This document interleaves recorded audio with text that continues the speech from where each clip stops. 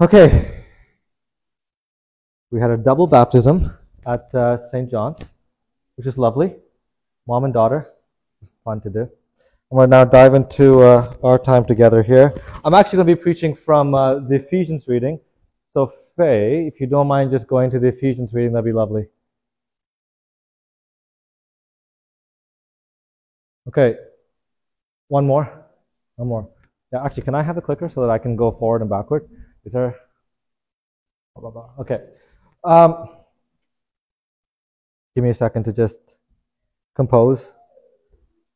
So last week I preached from Ephesians chapter 3 where Paul prays for the church in Ephesus. And this week in Ephesians chapter 4, Paul is going to exhort the church in Ephesus. Now, what he's trying to exhort them is to be united, to be together. Something has happened in Ephesus, and they're very divisive. And so the entire exhortation from 1 to 16 is, be united because God is united. Because God is one. The faith that you believe is one, which just happens in verse 4 onwards, right here. There's one body, one spirit, which are called to one hope of your calling, one Lord, one faith, one baptism, one God and Father of all, who is above all and through all and in all. Basically, Paul's saying, look, we believe in the same thing. We are one body. We teach the same thing. We do united things. So why aren't you united? Be united.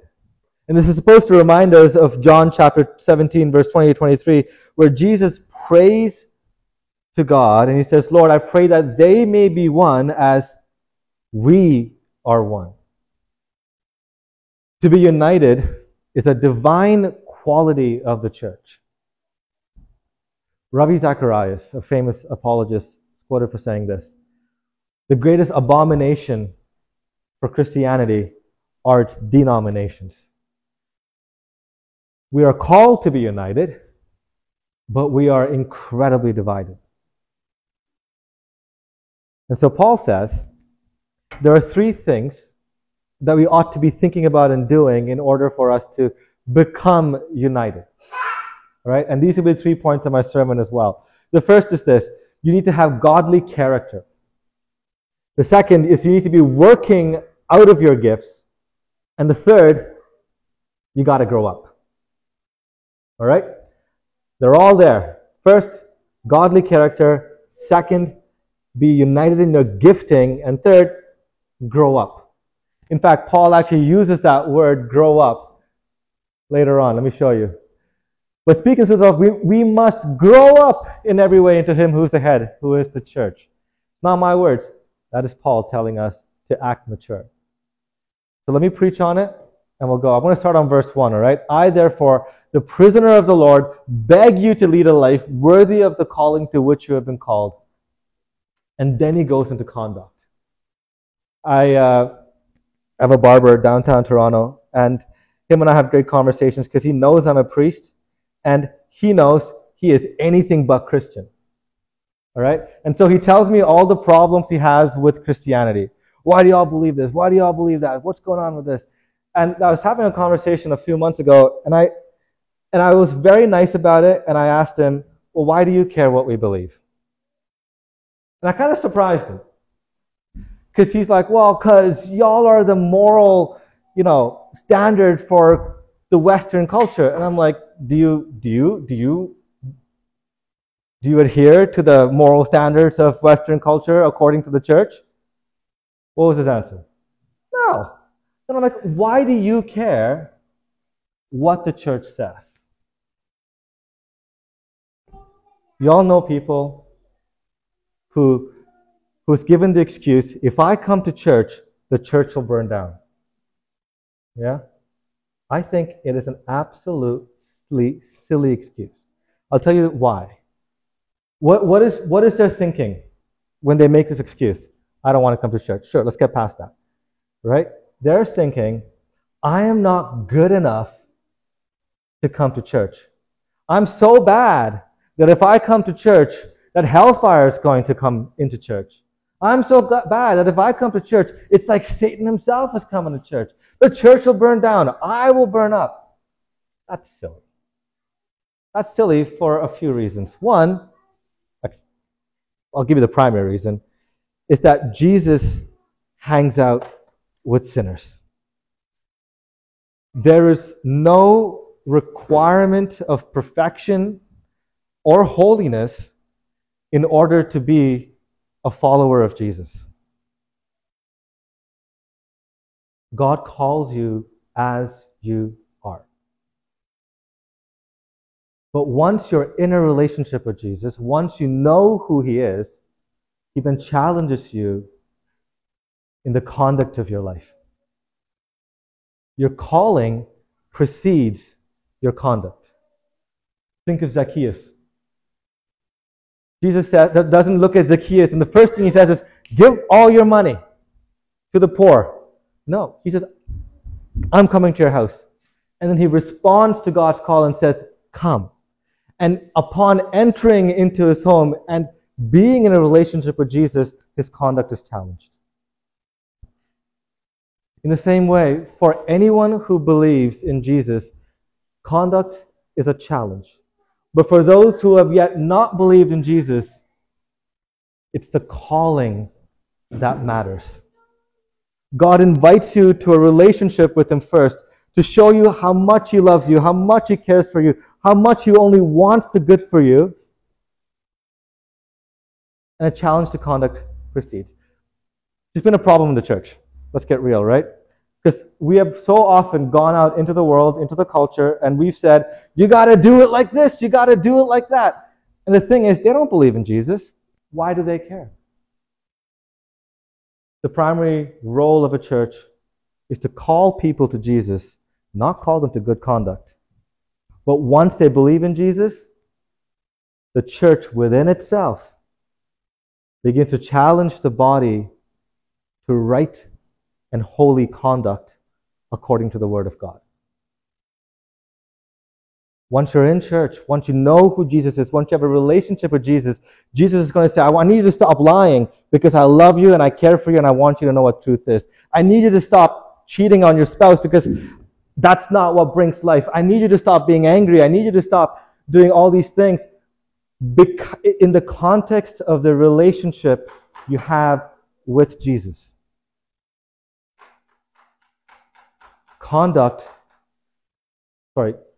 Calling precedes conduct. And conduct is the challenge for a person who believes in Jesus. So Paul gets this. So that's why he says, I beg you to lead a life worthy of the calling to which you've been called. You believe in Jesus. You're a church. You follow who Jesus is. Now live in a godly way. He only challenges believers. And how does he challenge them? What are the four things? Humility, gentleness, patience, and forbearance. Okay, bearing with one another in love, forbearance. And he says all these four are godly attributes, not good characteristics. There's a big difference. There are a lot of things that we may say is good, but might not be godly. To be godly means that it is an attribute of God Himself present in us. So as a church, we are to be conformed to the image of Christ. And Paul is outlining four godly characteristics for unity. I'm going to go through it, and then we'll talk about it, right? Humility. Jesus Himself in Matthew chapter 11 says, I am a God who is humble and gentle. Both. Matthew chapter 11. What is humility? Humility is in opposition to pride. Pride, a person who's proud says, it's about me, I'm the best, I'm the greatest, look at me. A person who is proud has not yet met God. Because if they know God, they know that they're not perfect. A person who's proud has not yet met God because they have not yet met someone who's greater than them. A person who's humble knows God. C.S. Lewis says humility is not thinking less of yourself, which is what we normally think of. I got to be humble, think of myself less. I'm lower than everybody else. No, C.S. Lewis says humility is not thinking less of yourself, but thinking less about yourself. Which means you're not so preoccupied with your own self, which is what pride is. But you actually free up space in your life to start thinking about other people. And that, Paul says, promotes unity. That's a godly character. John 3:16, for God so loved the world that he gave his only one and only Son, that whoever believes in him may have eternal life. God isn't saying the first thought of God is of the other. Humility is an attribute of God because it thinks of the other. 2, gentleness. What do we think gentleness is? Soft-spoken, quiet. I think of like a curtsy when you think of gentle, flowery. That's not what gentleness is. Jesus himself says, I'm gentle. And he goes, fashions a whip, whips people, turns tables, gets angry at Pharisees, calls them out on their sin. But the thing is, everything he does is done in gentleness. Gentleness is strength under control. Gentleness is being able to say hard truths at the right time, with the right tone, and with tact. Let me explain. I find that one big reason, if you've ever seen any movies, or even in your own life, right, that couples argue is because even though if one person's right, it's said at the wrong time. The wife or husband comes back home after a long day's work, and then the one person just says, and this happened, and how dare you do this? This is not the time to bring it up. I'm tired. And then it gets into a fight. It's not done with a tone of love, but rather, it's about me. It's not done with tact. Tact is being aware of the circumstances that surround you before you bring up a hard truth. Jesus was gentle. He spoke hard truth, but he did it at the right time. When he went and flipped tables in the temple, no one could accuse him of doing something wrong because it was timed correctly. He spoke truth. He did it with tact, the right time, and had the right tone. Even though it was harsh, even though he flipped tables, he says, but you are making my Father's house a den of robbers. It was said in concern of the other, not in concern of one's own self. 3, patience. I'm not going to go on about patience. You all know what patience is, right? What is patience? Patience is something we wish we had right now, right? Maybe I'll take some time to get that little pun. Okay. What is patience? Patience is knowing that things are going to take time. It's the opposite of instant gratification. I want it now. You will never regret taking time with people. What creates disharmony is when you get short with someone. Unity, you will always take time with that person, even if it feels like they're annoying. Patience. Then it's forbearance. Forbearance, I love forbearance because it's basically Paul saying, I'll put up with you and you got to put up with me. And I like that. In the church, we forgive sin, but we forbear strangeness. Okay, let me talk to you about that. So today is Tia and I's six-year anniversary. Very exciting. Big round of applause. Yay for us. Okay? No. Don't applaud. Okay, thanks.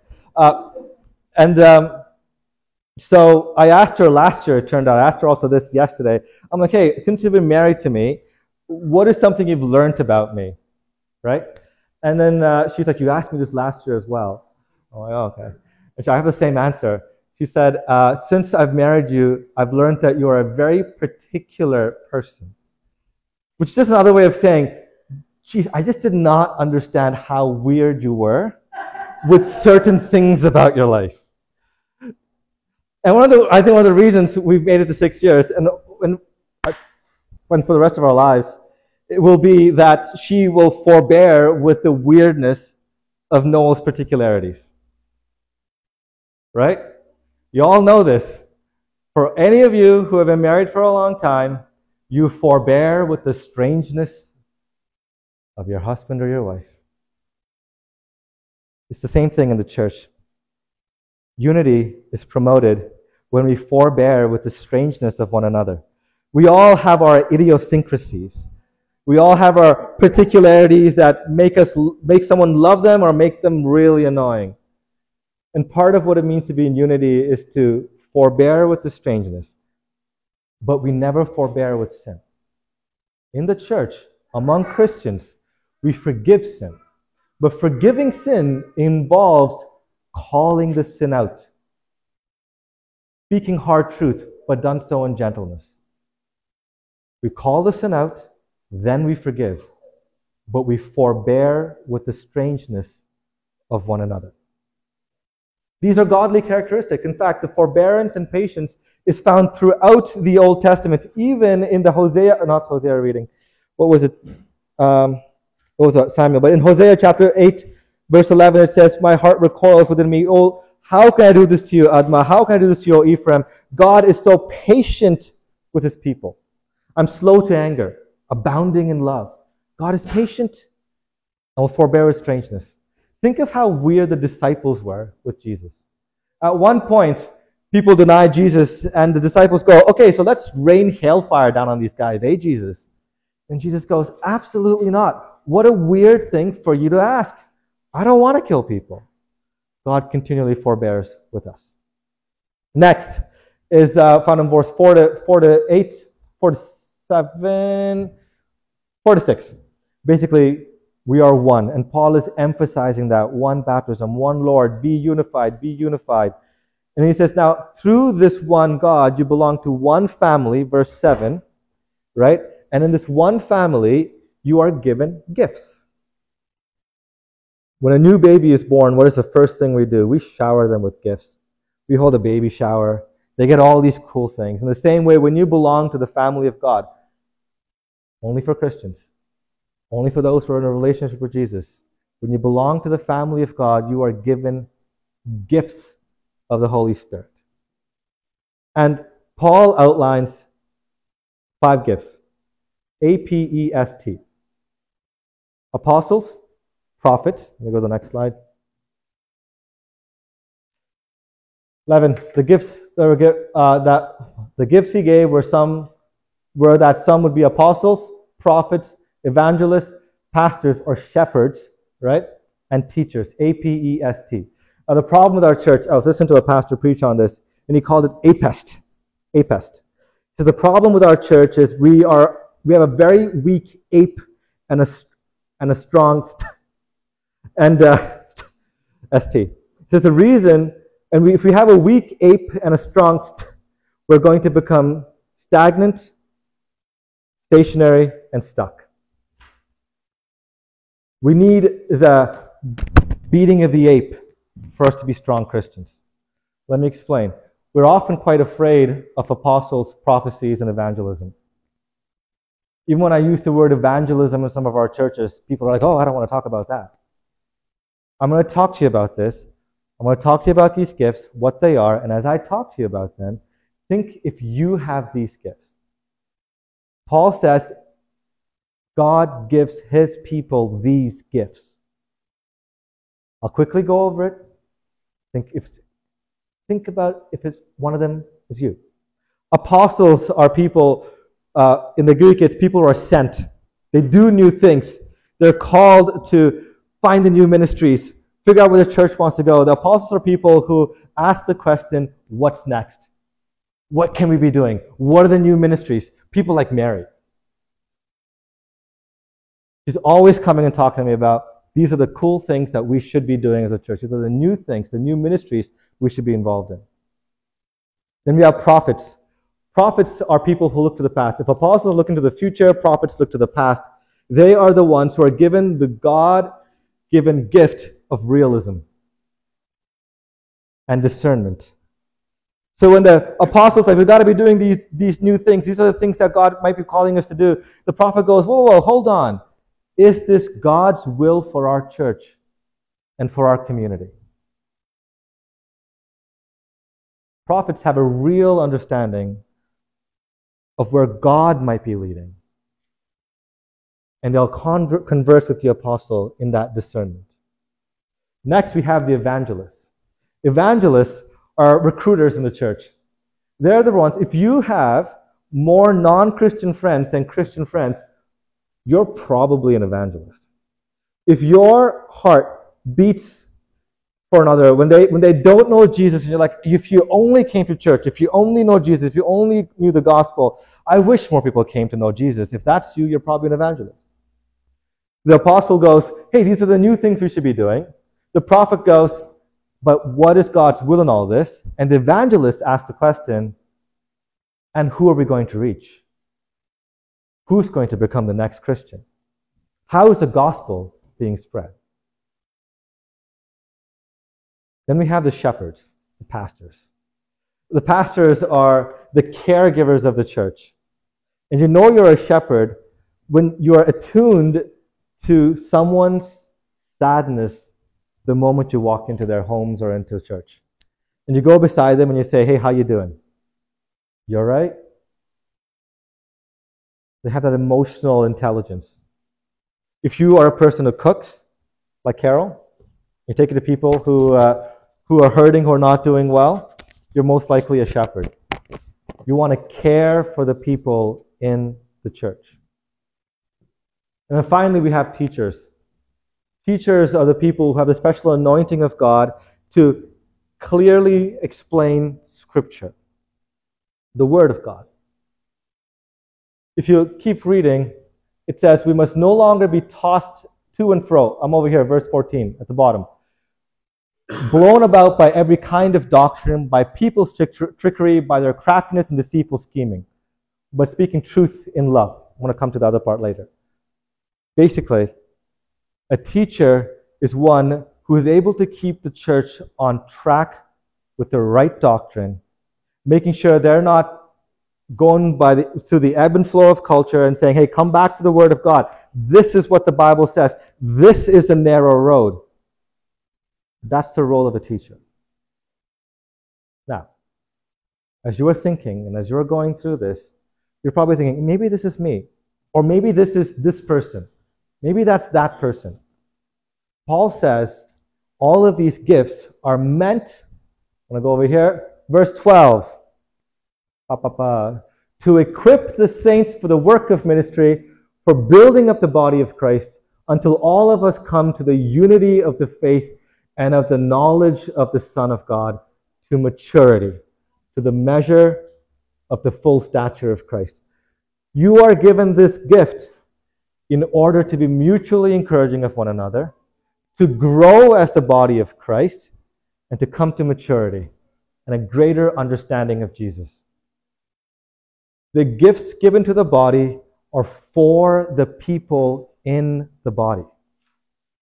The gift of apostleship, evangelism, prophet, teacher, and shepherd are for the church. And how you use it will build the church. How you encourage one another in this will build the church and bring you to maturity. But if you ignore these gifts, it is not good. Maybe one day, Will, you can do the spiritual gift test in our church. I'll just throw it out there, oh teacher. Right? And then, here's my last point. But speaking the truth in love, we must grow up in every way into Him who's the head, into Christ, from whom the whole body joined and knit together by every ligament with which it is equipped, as each part is working properly, promotes the body's growth in building itself up in love. Paul says, time to grow up. I have a 2-year-old. She is by no means a grown-up. Would you all agree? I would like to think everyone else in this room, except for Rua. Who's that one over there? All right. Hi. Except for these two, are grown-ups. There's a difference between a 2-3-year-old And a 30, 40, 50, 60, 70-year-old isn't there. See, for children, there are toys. For adults, we have tools. For children, they have rights. It's about me. I want to do all these things. For adults, it's more about responsibility. For children, it's more about me. My playtime. I need these things. I'm hungry. I want this. For adults, it's about we. For kids, it's about now. I want it now. Oh, the number of times, even this morning. We have no bananas at home. I want a banana now. For adults, maturity is later. Toys become tools. Now becomes later. We becomes me. And rights become responsibilities. The sign of a mature church is mature if when these things are present. When we use our God-given gifts, not for my own self-aggrandizement, but I can be better. It becomes a toy. If we use it for our own pleasure, then the gifts that God gives us is a toy. But the gifts that God gives us is meant to be tools that build the community.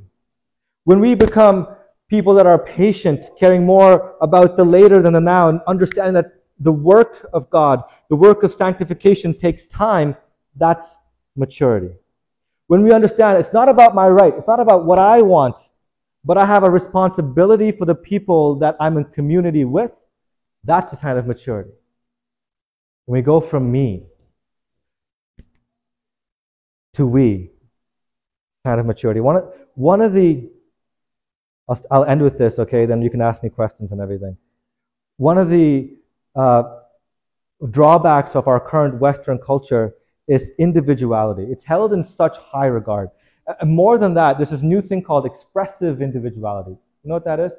It's when you want to show the world, express to the world, my individuality. Like you put filters on Instagram, look at me, these are the things I believe in. If you're on Facebook and you have one of those banners, that's expressive individuality. I want to show you just the kind of person I am. This is who I am. This is what I believe. This is what makes me. And the problem with that kind of a thinking is it's not unifying. I become my own island, my own silo. And Paul says, stop thinking about you. Stop thinking about the me and start thinking about the we.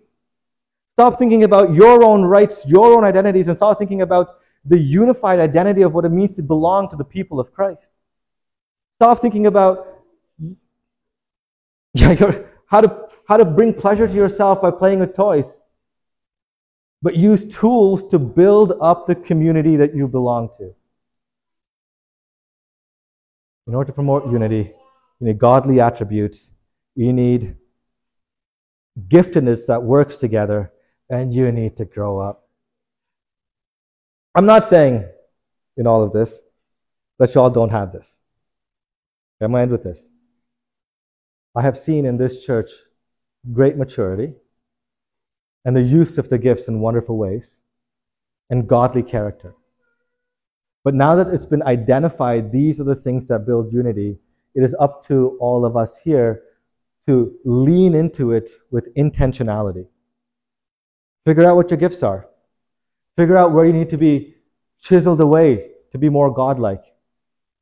And when there is immature behavior in the church, call it out. That's my sermon. We're going to pray and we're going to keep going, all right? Let's pray. Heavenly Father, we thank you that you are a God who calls us to godlikeness, to godliness, to be made more in the image of Christ. We thank you that you've given us the gifts of the Holy Spirit.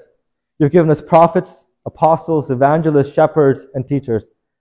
Help us lean into our gifts so that we may bring glory to who you are. And Lord, we thank you. Though the message may be hard, that you call us to grow up. Help us think less of ourselves and more of you and others. This we pray in Jesus' name.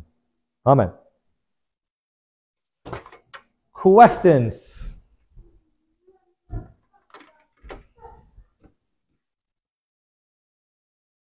Well, wait to the end.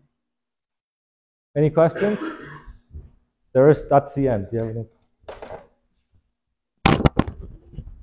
Okay, it was going to be mentioned in the prayers about a certain anniversary this week. So I'm going to take that out of the prayers and just wish you and your good wife, happy 6th anniversary. Thanks. You can also pray for us. I gotta admit that it's a little surprise. We surprised some of us that she lasted with you 6 years. Anyways, and just to let you know, Dennis, you and I are now out of the pool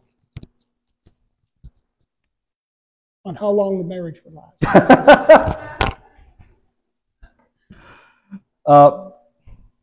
We move on to our confession.